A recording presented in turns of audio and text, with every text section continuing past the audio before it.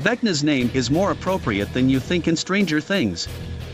Based on the information provided, Vecna's name is very appropriate in Stranger Things for several reasons.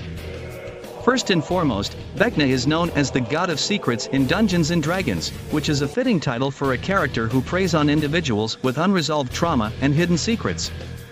Vecna's curse forces his victims to confront their past and reveal their secrets, which in turn allows him to gain more power. Moreover, Vecna's name also relates to his own secret history with 11.